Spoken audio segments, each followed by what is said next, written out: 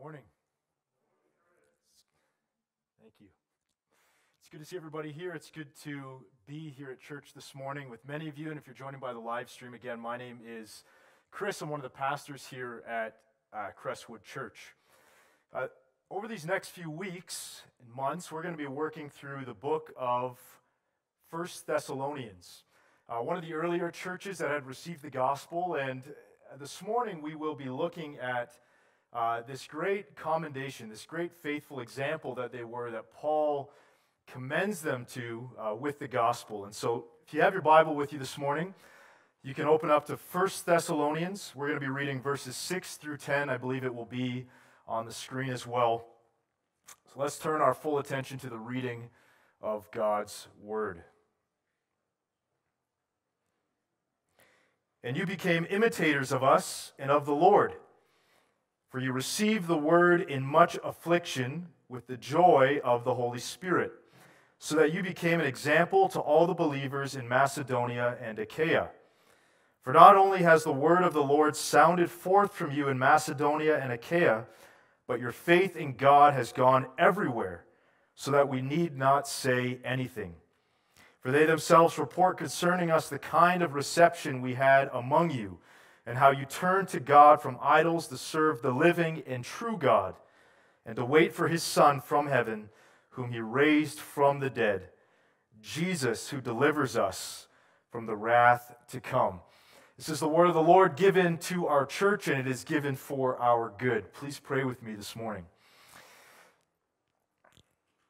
Father, whether through live stream, whether in person this morning, whether we watch this later on in the week, we ask that by your Spirit, you may confront us in our stubbornness, our apathy, our lethargy, that you may expose the very sin in our lives, that we may turn to Jesus and find great joy, that we may find in the places that you've called us to be in this world a great witness, and that we would be steadfast all the days of our life. We thank you for this church. We thank you for the faithfulness of your word that has gone forth for many years.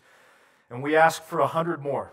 Lord, we ask that this church would remain faithful to the word of God, and that your word would sound forth, not just in Edmonton, but around the cities of Alberta, the nations of the earth, that your name may be lifted up. We pray this in Christ's name.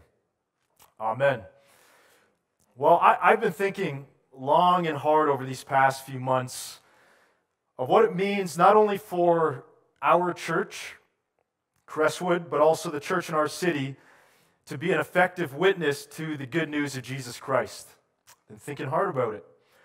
To be sure, all of us here, we're utterly broken people. We're sinful people, redeemed by the gospel. But I want to think about, what does it mean for us to be the faithful presence of Christ in your workplace, in your family, here in this Crestwood neighborhood? It ought to be a sobering question for us to ask such a thing. Now, of course, being in the middle of this current crisis, it's presented some unique challenges to us, but I don't think it should get us off the hook too quickly from asking the hard question of what it means to be this faithful witness to Jesus in the midst of difficulty, in affliction, in times of strain. In fact, this morning we get front row seats to a church that was no more than 20 years old, and Paul is saying to the church in Thessalonica, but he's saying to anyone who would read it in the years ahead, listen up. Listen up. I'm giving a report to a church that is having gospel impact to the surrounding regions. The testimony of the Word of God is going forth with power. People are turning from the gods of Zeus and other Roman and imperial deities to this risen Jesus Christ. And the report is getting out. It is not remaining low profile. Jesus is Lord. Come and listen. In other words, Paul is commending the church of Thessalonica for their faithful witness to the gospel. And he's revealing to his reader, he's revealing to you and me this morning a few distinct marks of why they have been so effective in sharing the gospel. He's giving some distinguishing marks to the church of why they have been so effective. And I believe it's important for us to hear it this morning. And I want to look at a few of these distinct marks of being a faithful witness to the gospel. I'm sure there's more that you can find throughout the Scripture, and so by no means is this exhaustive, but I do believe that in our few verses this morning, that these are a few that we can pull from that. So that's where we're going. Let's look at the distinct mark, number one, of being a faithful witness of Jesus. To be a faithful witness for the gospel, you must first become an imitator. Verse 6 says, "You became imitators of us and the Lord, for you received the word in much affliction with joy from the Holy Spirit, so that you became an example to all believers in Macedonia and Achaia." As a young child follows and mimics the attitude and conduct of their parents, or as a young athlete looks up to their coach or trainer as they're learning a given ability or talent or sport, so the disciples in Thessalonica were following the pattern set forth for them by Christ and the apostles. In fact, as we read on, and we're going to see this in the weeks to come, the language that Paul uses towards the church is one of a parent nurturing and exhorting his own children. This is an unescapable pattern in the Christian life. If you want to grow as a disciple of Jesus, you must first follow. Older, wiser, faithful men need to take younger men and disciple them, encourage them in the faith. Women need to take younger women and do the same. If there's no one close to you in your life, take a father or mother in the faith and read about their life. Let it challenge you to become more faithful to Christ and His Word. Paul says, you have learned well to be a witness in Thessalonica by becoming an imitator of us and the Lord. But there's layers to this, and he drills deeper on this idea. He wants to be specific. He wants to reveal, what are we actually to imitate? What are the very acts? What are we to follow? And so to be specific, and we read this, one of the distinct ways that Christ is to be imitated, that the apostles, that the early church leaders are to be imitated, was that they received the word in great affliction, but also in the joy of the Holy Spirit.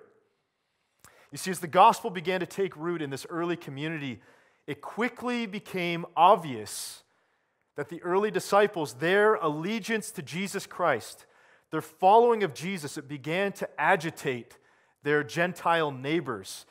It began to frustrate their authorities.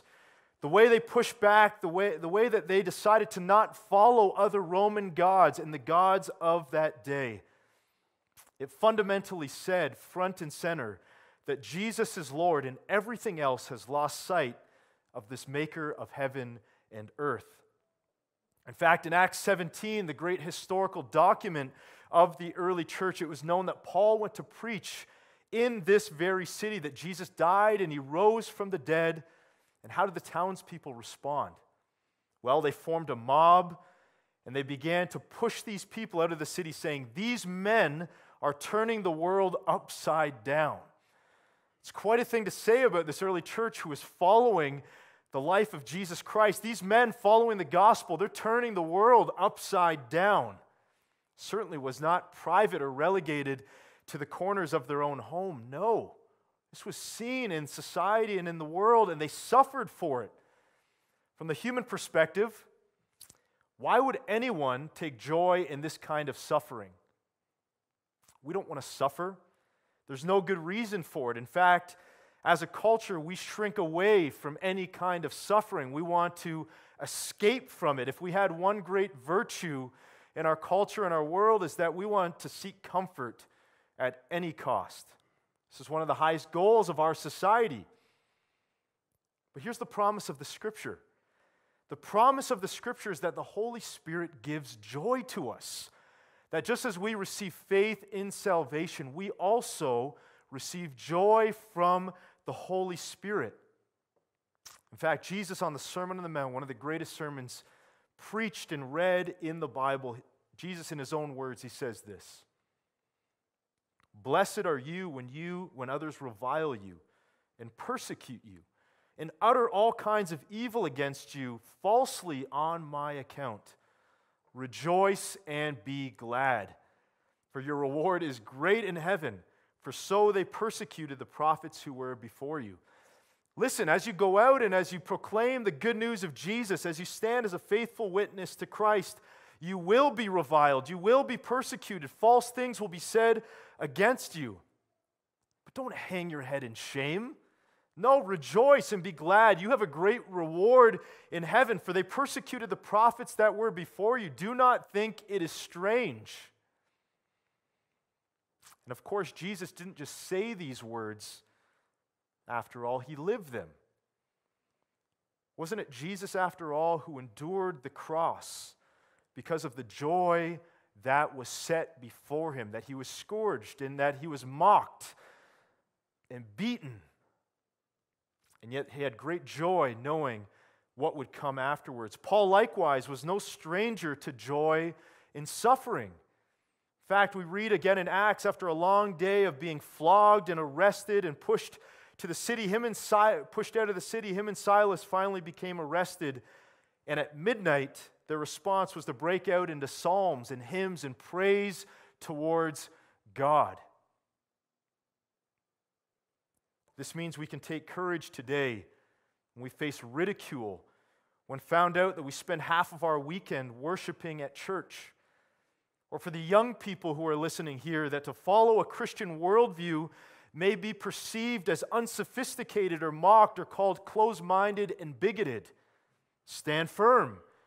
Maybe there's someone in your family who keeps you at arm's length because of your convictions to the Scripture.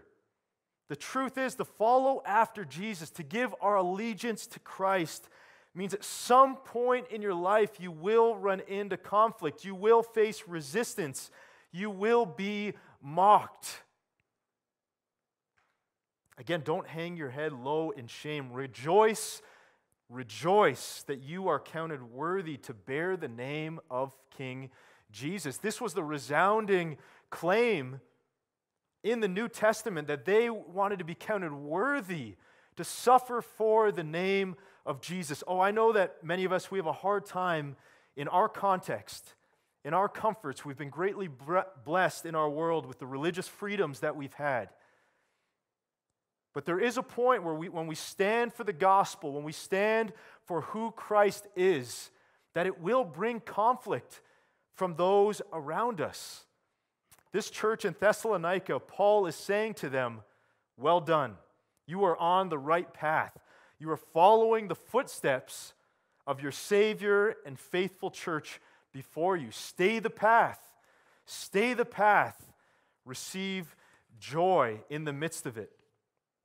So we're faithful by becoming imitators in the life of Christ and the life of the apostles. I wasn't sure if I was going to say this, but this is I'll just make a brief remark that this is a great indictment even to the church who believes that our life ought to be comfortable and prosperous and wealthy.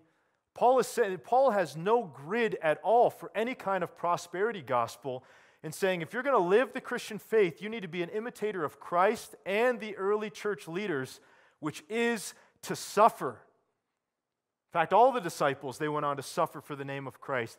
Most Christians outside of the Western world had suffered for the name of Christ. There was no grid in his mind to follow after Jesus meant that you would be healthy and wealthy and prosperous. That is nowhere found within the Bible. We're called to imitate. Secondly, to be a faithful witness for the gospel, we need to center our lives on God's word. We need to center our lives in God's word. We find this in verse 7 and 8. How exactly was their witness used to influence and be an example to the Christians around them? I want to suggest two ways this morning. Firstly, the proclamation of the word of God. And secondly, the practice of truth. The proclamation of the word of God and the practice of truth. We read in verse 7 that they became examples to all the believers in Macedonia and Achaia for the word of the Lord sounded forth from them. The word of the Lord sounded forth from them. This phrase, sounded forth or echoed, could also be translated as to resound or to ring forth. The Apostle Paul, in essence, he saw these joyful, suffering, faithful Christians as these megaphones who sent the word of the gospel into the surrounding regions. The gospel was bearing fruit. It was going out to the world, that it was having impact. Now, if you could humor me for a second, this could be an illustration. It wasn't because of how great their programs were. We don't necessarily learn who the preacher was as Paul had left there after the gospel had been settled in the church, who the preacher was that previous week. How wonderful the music may have sounded when they sang together. All those things can be important and good things. But it was the faithfulness to the word of the Lord that was bursting forth. This was what was bringing revival to these cities. It was the centrality of God's word. I can picture in my mind, presumably these Greek believers with these scrolls, as Paul had taught in the synagogues and went through the city, as they written things down about how Jesus was now Lord and the fulfillment of Old Testament prophecies and how all of truth was bound up in him. As they'd written these things down when he was in town to teach, were now gathering around dinner tables, on rooftops, in fields, and it was bringing people to life. People were being saved. And someone would say to another, I need to go and tell so-and-so about this. I need to go into the following city. I need to go and tell my friends. And this news began to spread like wildfire. The word of the Lord was sounding forth. This isn't hard for me to believe. Years ago, I spent time in Southeast Africa doing some mission work. And there was times where we did trips into the village. We'd go for a few days into the most remote places who'd never heard the gospel since Noah. Never heard the name of Jesus, often not even a Bible to read. We meet with the chief of the village and we'd say, we have good news. We have good news to share.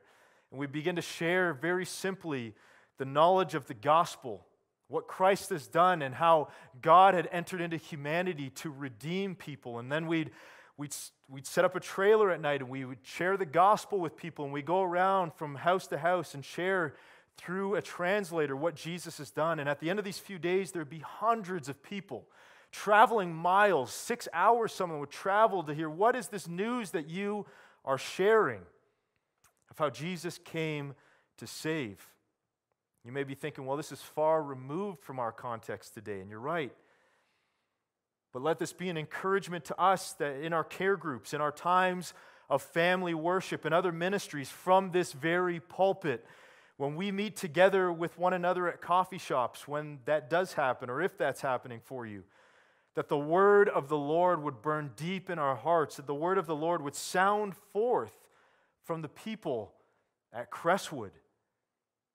Let this be a prayer that we often pray, and as we read throughout Acts, it's amazing that the language is often used that God was multiplying and increasing His word. It was His word going forward in great affliction. So firstly, we see the proclamation of the word. But Paul says more here than just the word resounding forth from them. He also says, your faith has gone everywhere, so we need not say anything. It's quite an amazing thing that Paul is saying here. In essence, he's saying your faithful preaching of the gospel and proclamation of the gospel and the fact that it's taken root in your lives and actually transform you is working me out of a job here, guys. You're doing all the evangelistic work, the very thing that I've come to do. You're taking away my job here. And there's something that I want to underscore here for a moment. Sometimes it's easy for us to think that if you don't play any part in formal leadership, you get the sense that you're on kind of the spiritual sidelines of the work that God is doing in the mission and in the church, right? This is for the Apostle Paul and for the apostles, or this is for Pastor Jeff or myself or the elders or those in kind of a formal role of leadership to bring forth the gospel into communities. certainly there's something to that. But if that is all we think about it, I want to burst your bubble this morning. Because on the contrary, it is the witness of an entire church to be a faithful presence in our city. The entirety of the church. It is every life that has been raised in Christ, transformed by the Spirit, uniquely gifted to share what Christ has done for you. Let me drill it a little bit deeper here. Whether you are a teacher, a stay-at-home mom, a doctor, a carpenter, or working in construction, a nurse, a mechanic, a high school student, a university graduate, whether you're here today and you're single or you're married, whether you're poor or rich, the implication is for all of us in lives that have been transformed by the gospel to bring forward with our giftings the message of Christ into our city where the Lord has called you, that your faith would be on display wherever He has called you to be this morning, in word and in deed. This is a weighty call for us. So Paul is saying, not only is it the word proclaimed, but your very lives are characterizing this truth. You're not only talking about Jesus, you're not only talking about the truth, but you're living it out as well.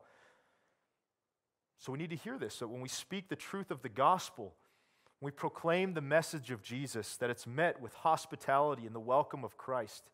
That as we share the message of Jesus, that us ourselves, in a very imperfect way, and looking to the cross and to the grace of Jesus, hopelessly all the time, that we can't do it in ourselves, but that our words are met with deed, that our faith is an example.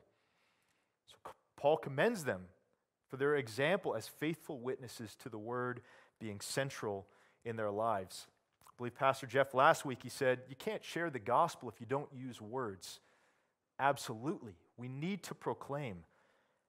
It needs to be partnered with Jesus' words also on the Sermon on the Mount where he said, let your light shine before others that they may see your good works and glorify your Father in heaven. It is a great disservice to say, come and follow Jesus, and yet with our lives, there is no action, there is no fruit to who He truly is. It needs to be brought together in our lives as we grow in this great gospel. Lastly, to be a faithful witness to Jesus, to be an effective witness to the gospel, we must live in light of Christ's return. We must live in light of Christ's return. This is where I will end today, and we'll look at verses 9 and 10. There's two distinct things that I want to draw our attention to in this last section, and they're these. Firstly, a transformed life, and secondly, a transformed hope. Transformed life is seen in verse 9, where Paul, he draws back to this report he has received from the surrounding regions that there was this undeniable transformation in the life of the Thessalonians. It was undeniable. They were dead and now they're alive.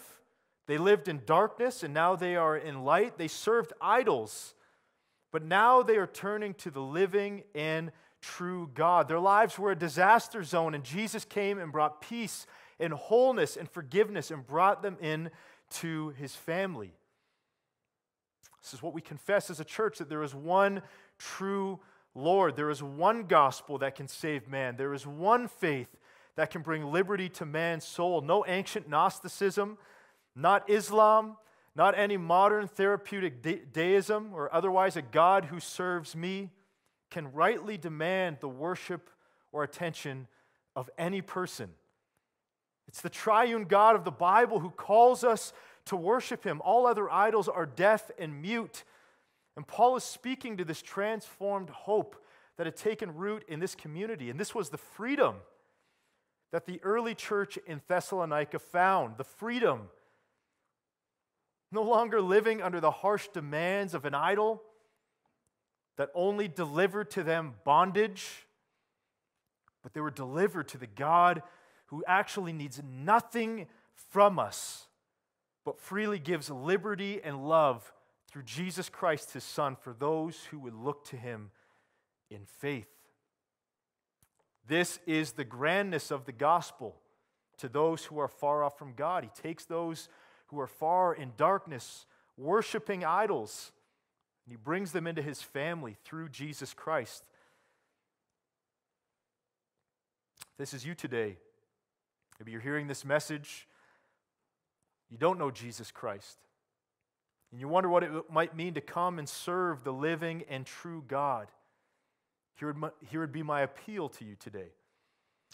Confess in prayer today and to those around you that you want to turn from a life of idols, the things that we have elevated in our life in the place of our Creator, and find forgiveness of sins in Jesus Christ. To turn from that and to turn to Jesus, who gives freedom and life and love and the forgiveness of our sins.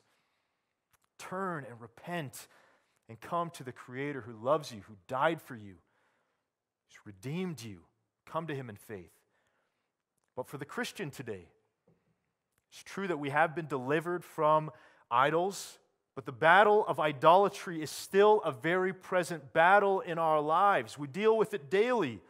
We see this in the way we spend our time, our resources, where our minds go when we're disappointed or when calamity comes our way. I would appeal to you as well. The Christian needs to look to Jesus Christ, to look away from ourselves, to put on the new man, to walk in the Spirit that we may put to death the idols in our heart that enslave us, that enslave you and keep you from serving this true God. As we live in light of Christ's return and seek to be His faithful witness, we see a transformed life that Paul was speaking about here. Let me end here in speaking about the transformed hope that informs how we ought to be a witness. The church of Thessalonica was to wait for Jesus to come from heaven, who God raised from the dead. And this Jesus will come and deliver us finally from the wrath of God. Here's a few things that Paul is saying here. The proclamation of Jesus' resurrection asserts that there is one capable of delivering God's people. Because Jesus was raised from the dead, because God raised Him from the dead, then we can have a sure confidence that He will return and bring deliverance to His people. And so we look forward with patience and confidence. Today, in the midst of our affliction, maybe you're not persecuted, but in the midst of our trials and suffering, we wait patiently in confidence that this God will return, that Christ will return. It's been 2,000 years since this book was written. We ought not lose hope, though. It might be another millennia before Christ returns, but He will return. It is certain and a truth of the Scriptures that we need to place our hope in. And so, like someone preparing their home for a visitor to come, we prepare, we rearrange our lives so that the visitor will feel at home in our lives. And so also, with sanctified hearts, we prepare our lives for His return. This is a hopeful reality. Let me end here. That Christians look forward to, because they will be delivered from the wrath of God for all those who embrace Him by faith. It's a beautiful hope. Let me conclude by reading Psalm 68, verses 1 to 3, that I think encapsulates this so well of what our hope is in living in light of Christ's return. God shall arise, His enemies shall be scattered, and those who hate Him shall flee before Him. As smoke is driven away, so you shall drive them away. As wax melts before fire, so the wicked shall perish before God. But the righteous shall be glad. They shall exult before God. They shall be jubilant with joy. It's the truth, if you follow Christ today, that we can know this joy, we can be jubilant and exulting God today, but we can also look forward to that day where finally all of God's enemies will be scattered and we will be glad with Him for all of eternity. Please pray with me. Father, we confess that we are weak, we're feeble people, that maybe some of these truths seem difficult to understand today or we're confused about them. But one thing for sure, Lord, is that we desire to be a faithful presence of Christ in our city. We want to be a city on a hill that, as this Crestwood community and the Edmonton neighbors around us, that they may see the hope of the gospel, that they may see the beauty of Jesus through our words and through our actions and through this corporate example of your body, that just as Paul looked upon the church of Thessalonica and said, well done, you're being an example to believers everywhere. Lord, as we struggle and as we learn in this place of discipleship, may we also give a report to the believers in our own city and around the world of the faithfulness of Jesus. Pray this in Christ's name. Amen.